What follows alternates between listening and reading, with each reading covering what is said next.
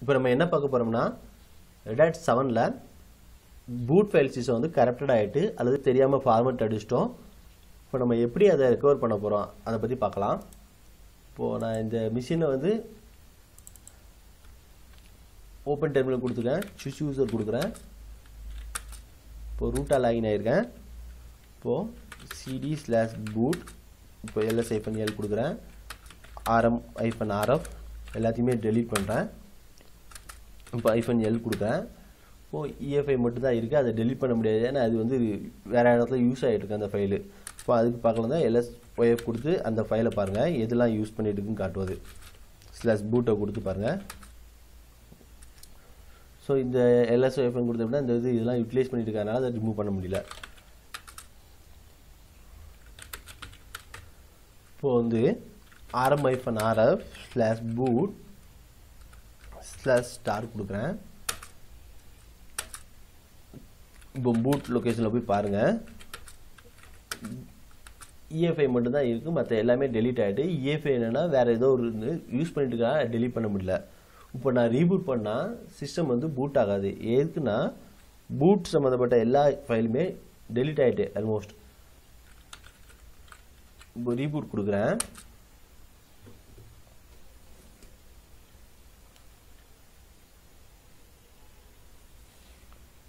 இப்போ பார்த்துட்டிங்கன்னா grep rescue அந்த மோடில் வந்து நின்றுட்டு, இப்போ grep rescue மோடில் என்ன எரர் அடிக்க பார்த்தீங்கன்னா grep2 i386-pc/normal.mode not found அப்படின்னு வந்திருக்கு, என்டரிங் ரெஸ்கியூ மோட். இப்போ இந்த டைமில் வந்து நம்ம லாஸ்ட் டைம் வந்து grepல மாட்டிருக்கும்போது என்ன பார்த்தோம்னா ls-l கொடுத்து பார்த்தோம், இங்கே எதுவுமே ஒர்க் ஆகாது. ஸோ இதுக்கு வந்து நம்ம பூட் சிடி மூலமாக ரெஸ்கியூ மோடில் போயிட்டு தான் இந்த இதை ஃபிக்ஸ் பண்ணணும். இப்போ எப்படி ரெஸ்கியூ மோடில் போகலான்னு பார்க்கலாம். உங்கள் மிஷினை வந்து ரீபூட் பண்ணுங்கள். இப்போது ஃபஸ்ட் பூட் டிஸ்க்கு சிடி ரோம்லேருந்து பண்ணுங்கள். சிடியை இந்த டைமில் வந்து இன்சர்ட் பண்ணிங்கன்னா இப்போ சிடி வந்து பூட் ஆரம்பிச்சிடும். இதில் ட்ரபுள் ஷூட்டிங் ஒரு ஆப்ஷன் இருக்குது, அதில் போய்க்கோங்க. இதில் பார்த்தீங்கன்னா செகண்ட் ஒன்று இருக்குது பார்த்தீங்களா, rescue Red Hat Enterprise Linux சிஸ்டம்னு, இதில் செலக்ட் பண்ணிக்கோங்க. இப்போ சிஸ்டம் வந்து ரெஸ்கியூ மோடுக்கு பூட் ஆகிட்டு இருக்கு.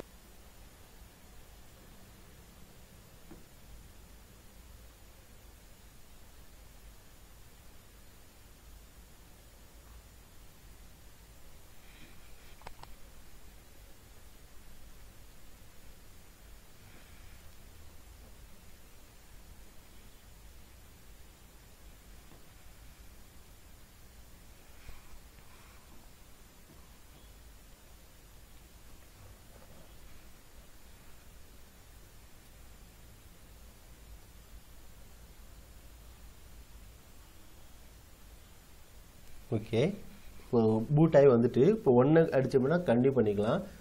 1 கொடுத்து கண்டினியூ கொடுக்குறேன்.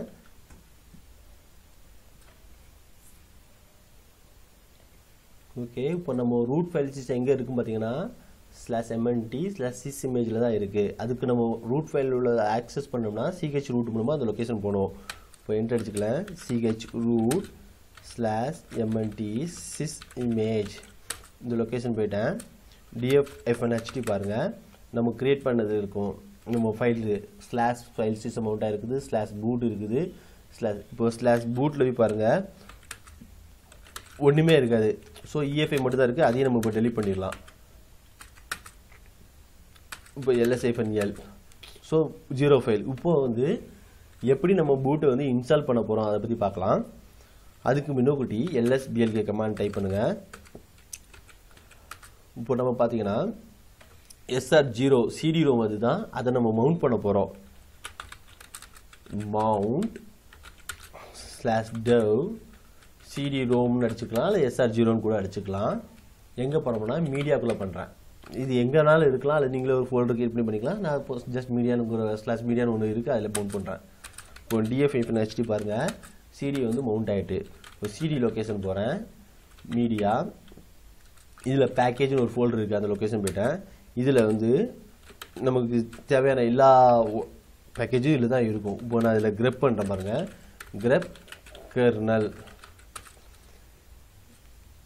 kernel மட்டும் லிஸ்ட் பண்ணுவோம். இப்போது நம்ம வந்து எப்படி பேக்கேஜ் இன்ஸ்டால் பண்ணலாம் பார்க்கலாம். கிளியர் கொடுத்துக்கிறேன். rpm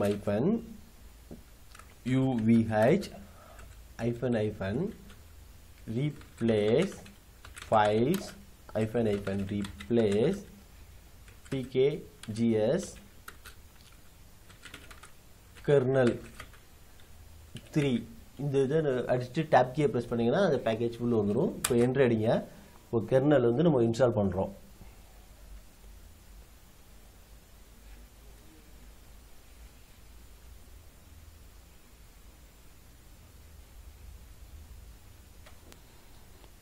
கெர்னல் வந்து எப்போவுமே கொஞ்சம் டைம் எடுக்கும். நீங்கள் சிஸ்டம் ஹங் ஆகிட்டு இல்லை ஃபங்க்ஷன் ஆகலன்னு சொல்லிட்டு எஸ்கேப் கீயோ இல்லை கண்ட்ரோல் எக்ஸோ இல்லை என்ட்ரோ அடிக்கணும் அவசியம் இல்லை. கொஞ்சம் வெயிட் பண்ணுங்கள். அது இன்ஸ்டால் ஆகி முடிஞ்சோடனே ப்ராம்ப்ட் கீழே வந்துடும்.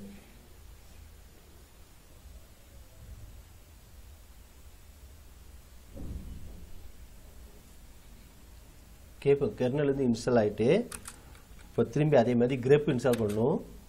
rpm uvh இங்கே u வந்து கேபிட்டல் U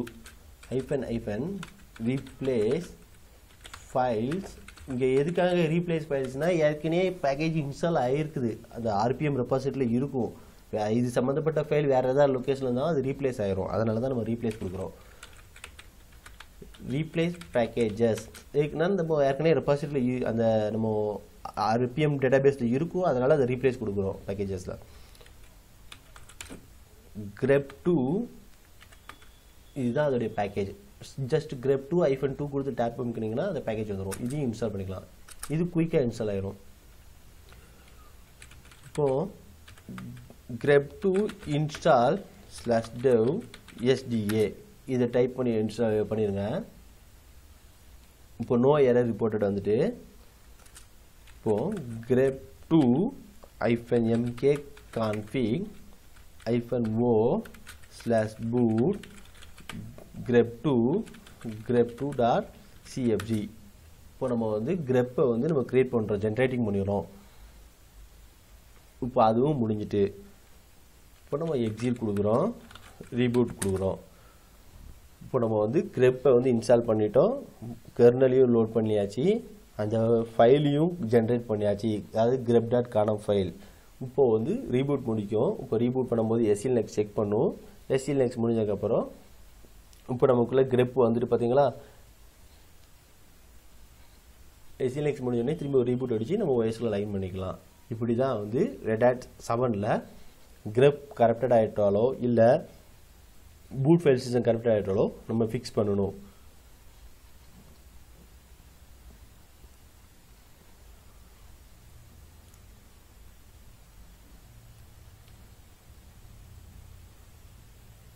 இப்போ SELnext செக் பண்ணிகிட்ருக்கு. அது SELnext செக் பண்ணிகிட்டு இருக்குன்னா ரீலேபிளிங் பண்ணிகிட்ருக்கு.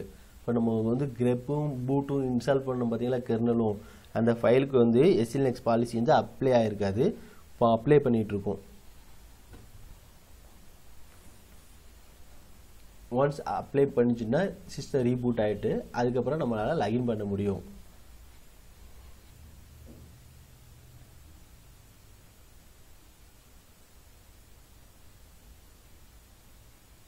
ஓகே, SELnext பாலிசி முடிஞ்சிட்டு அந்த இது ரீலேபிளிங் பண்ணி முடிஞ்சிட்டு இப்போ ரீபூட் ஆகுது.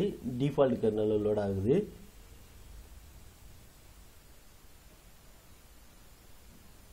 இப்போ யூசர் 1 செலக்ட் பண்ணுங்கள், பாஸ்வேர்ட் கொடுங்க. இப்போ சைன்இன் பண்ணுங்கள்.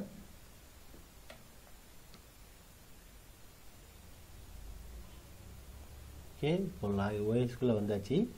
இப்போது செக் பண்ணி பாருங்கள். user cd /boot ls-l cd grep2 ls-l. So நம்ம என்ன பண்ணோம்னா பூட்டில் உள்ள எல்லா ஃபைலுமே டெலீட் பண்ணோம். அதுக்கப்புறம் பூட் ஆகலை, grep ரெஸ்கியூன்னு வந்துட்டு அதனால் நம்ம சிடியை இன்சர்ட் பண்ணி சிடி மூலமாக ரெஸ்கியூ மோடுக்குள்ளே போனோம். அப்புறம் பூட்டு grep எல்லாத்தையும் நம்ம மேனுவலாக இன்ஸ்டால் பண்ணோம். அதுக்கப்புறம் grep.conf ஃபைலை ஜென்ரேட் பண்ணோம். அதுக்கப்புறம் ரீபூட் படித்தோம். SC Linux பாலிசி வந்து ரீலேபிளிங் பண்ணிச்சு புதுசாக இன்ஸ்டாலேஷன் ஃபைலுக்கு. அதுக்கப்புறம் திரும்பி ரீபூட் ஆனிச்சு. அதுக்கப்புறம் நம்மளால் ஆக்சஸ் பண்ண முடிச்சு. இப்படி தான் Red Hat 7ல் பூட் ஃபைல் சிஸ்டமோ அல்லது கிரெப்போ ஏதோ ப்ராப்ளம் ஆகி கரெக்டட் ஆகிட்டுனா நம்ம இப்படி தான் ஃபிக்ஸ் பண்ணணும்.